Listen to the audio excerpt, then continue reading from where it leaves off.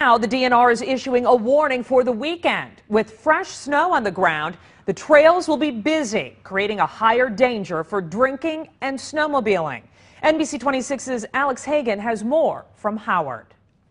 This weekend is shaping up to be quite a busy one for snowmobilers here in Howard. However, after one fatal crash earlier this week was linked to alcohol, the DNR concerned that more could happen if people aren't careful. I've been on this trail many times. Mike Kohler of Green Bay, a frequent snowmobiler, knows the dangers of drinking and riding. Several years ago, a friend of his got into an accident. Way too much to drink, and push come to shove, they out racing, and the guy lost it and pretty much almost killed himself. Not a unique incident in the Badger State. Last year, 20 fatal crashes, 65% of them involved alcohol. Same story this season, with 7 deaths already. The Wisconsin DNR monitoring trails, knowing how vulnerable the vehicles are. We don't have airbags on snowmobiles. We don't have seatbelts on snowmobiles. We don't have safety devices.